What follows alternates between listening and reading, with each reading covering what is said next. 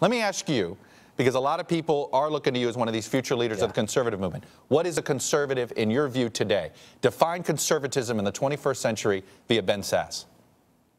Oh, thanks. That is a great question. America is the most exceptional nation in the history of the world because the U.S. Constitution is the best political document that's ever been written, because it says something different than almost any people and any government has believed in human history. Most governments in the past said might makes right, and the king has all the power, and the people are dependent subjects. And the American founders said no.